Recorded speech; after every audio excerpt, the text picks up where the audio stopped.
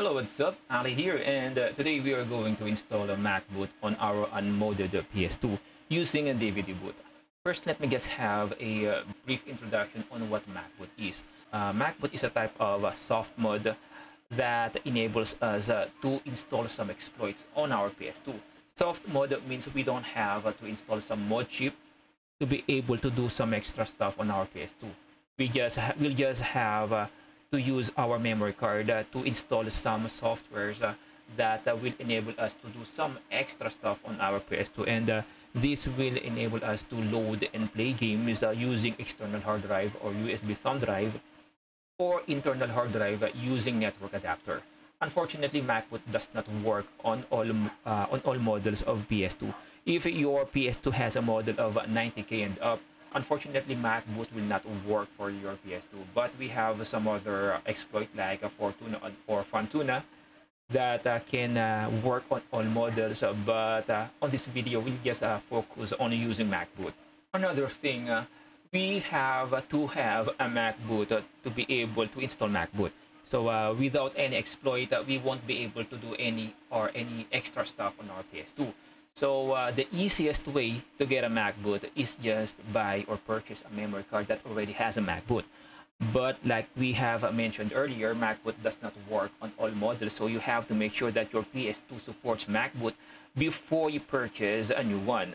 So let's just say that you don't have the privilege to buy a new memory card and you just want to use your memory card to install Mcboot.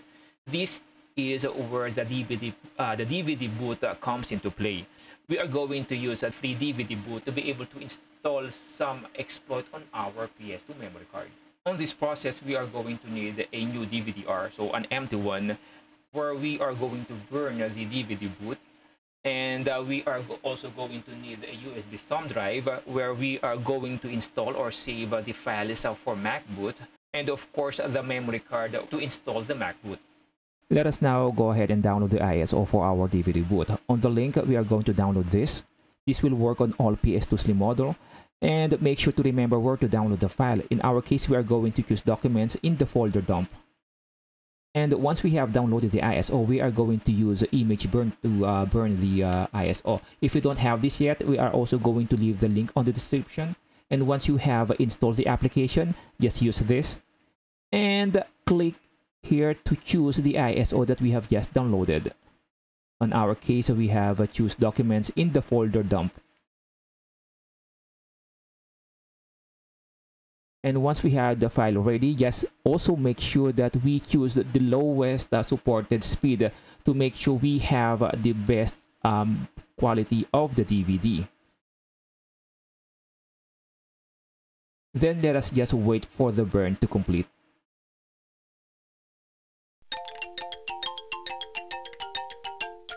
And now for the Mcboot, just open the link, and here we are going to see two versions of Mcboot. We'll just go ahead and download the latest version. And always remember where to save the downloaded file.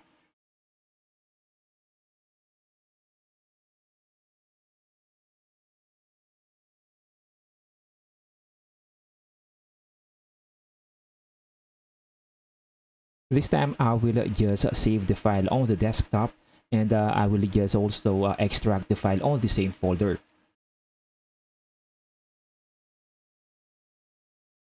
Once we have all these files, we are now going to transfer them on our USB thumb drive. Just make sure that our USB is formatted to FAT32. If not yet, then just right click on the thumb drive, then click on format, then choose FAT32. By the way, this will only work on devices under 32 gig. If it's above 32 gig, then you will have to use other applications to format them to FAT32. By the way, we need a format of FAT32 for our PS2 to recognize our USB thumb drive. Then just transfer everything to make sure that we are not going to miss anything. And in my case, since I have already in my USB thumb drive, then I will just skip all.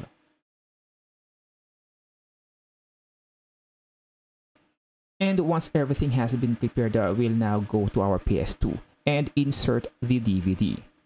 And you will see here that the DVD or our PS2 is recognizing the DVD as a DVD video. Then let's just click on the CD or on the DVD and wait for the U launcher to load.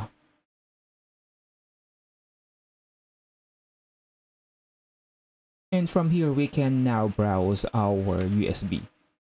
Just click on the file browser and choose mass. Just click on OK.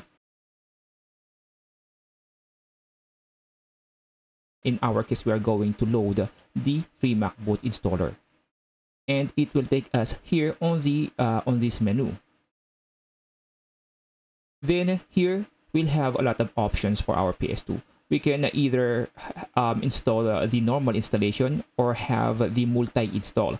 Having the multi-install, the Mcboot will work on all PS2 model, except the 90K model. And here we can also format our memory card. In our case, I will format my memory card. So just click on OK. Oh wait, let's go back. Just click on OK. And yes. Then let us go back on the installation.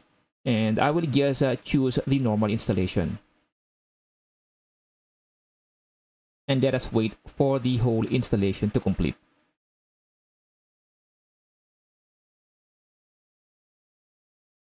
Once the installation has been completed, we can now exit back to the browser of our PS2.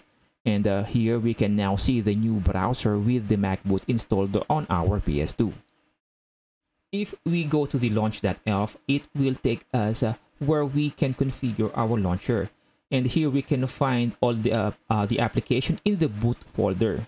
We can configure our launcher so that we don't have to go back to the boot folder in case we want to use an application. We can organize this however we want.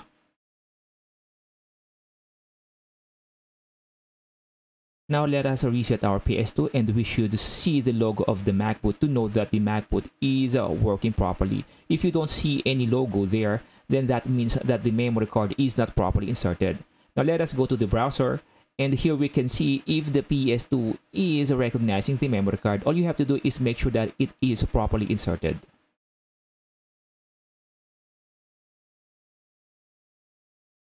Back here on the browser, we can load or we can choose an application using the launch.elf. But if you want to load a specific application here on the browser itself, we can configure that using the free Mcboot configurator. Just press X or circle for OK, and we can go to the OS DSYS options. And here we can add an application. Just choose an empty slot. And here we can choose a name depending on whatever name you choose. So we're just going to use the standard name OPL.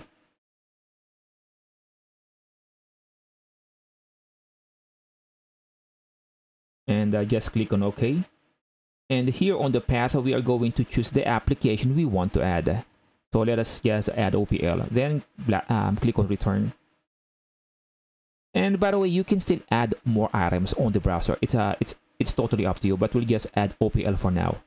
And we are going to save this configuration to make sure that everything has been set. And we can choose MC0 for slot 1 or MC1 for slot 2.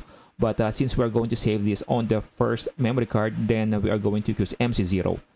Then let us just reset our PS2.